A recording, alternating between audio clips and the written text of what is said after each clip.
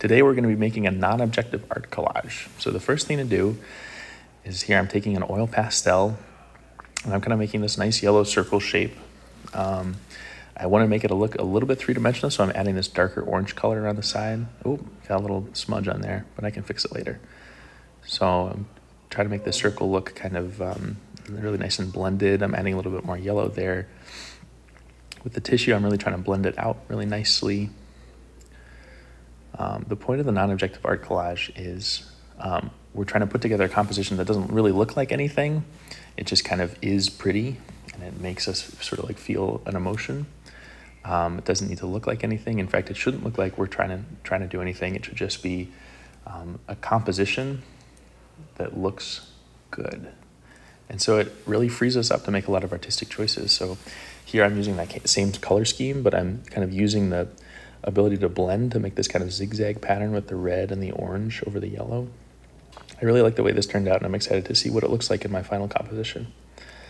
So I'm going to cut these circles out, and once I've done that, I'm going to set them aside and start working with some contrasting cooler colors so that I have a lot of different shapes and colors to work with when I put together my final composition.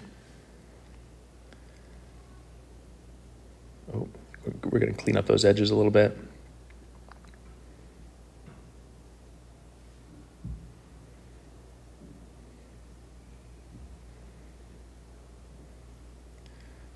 All right, we're skipping some parts. We don't need to see all this.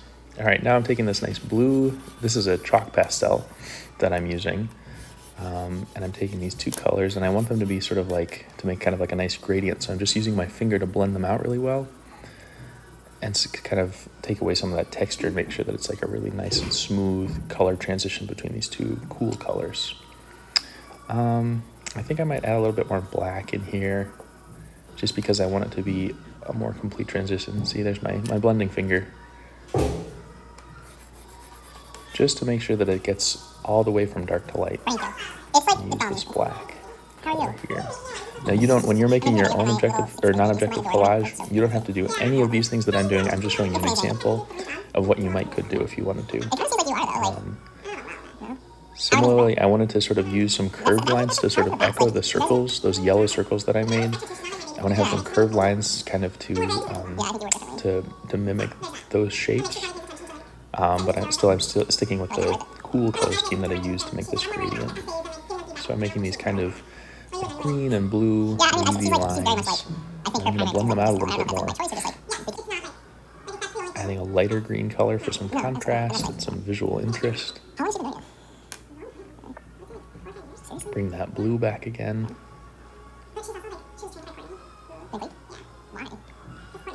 And then once I've kind of filled up the space, once again, I'm going to use my finger and I'm going to blend it all together. Have you been thinking about Sarah? No. I've been thinking good things. Oh, Sarah! Yeah. I did it finally comes in. Yeah. Nice. That's... Looking back on this, I wonder what it would have looked like if I had gone in a couple different directions instead of just making straight lines. I kind of like the way this looks. I'm adding some yellow zigzags on top of this just to sort of add some texture. We're studying Kandinsky. You know Kandinsky? He's like this geometric abstraction guy. We did it, so I like this one. It makes me think of like sunlight through ocean water. I think it's really pretty. I'm happy with how this is turning out. Okay, now what I'm going to do is I'm going to set up my final collage composition. So I'm just taking some black paint and I'm going to draw some lines. Oops, I made a little dot. Yeah, I dripped some paint on the canvas, but that's okay. I'm gonna make it work. So all I'm doing is I'm just drawing some sort of curved lines and straight lines and making this big wavy line across the whole thing. This is just sort of to ground the composition, and these black lines will sort of give me things to work with when I'm adding my shapes later. Remember, it doesn't have to look like anything. It's not supposed to be anything. All it is just shapes and colors that I like that make me feel a certain way. The thing that I was trying to go for with this composition was kind of a balance between these nice sort of green shapes. See, that was the gradient that I did earlier with the black and the blue and the green, and I cut it into these kind of triangular shapes. And there's my circle. See, I wanted to achieve kind of a balance between the warm circular shapes and the cool angular shapes. I'm really liking how this is turning out already.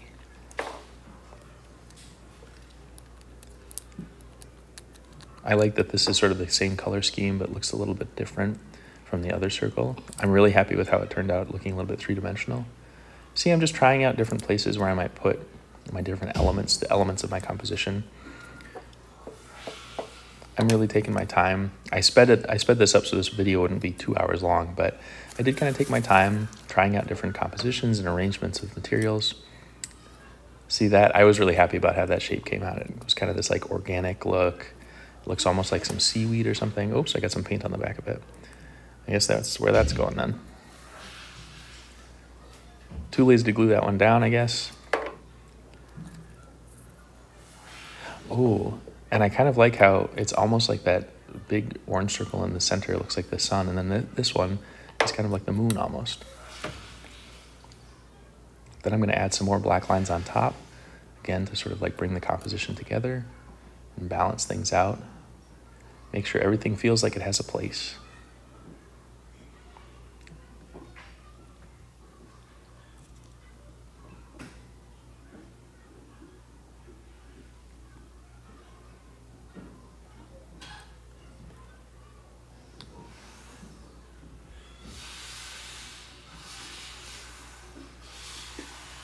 There.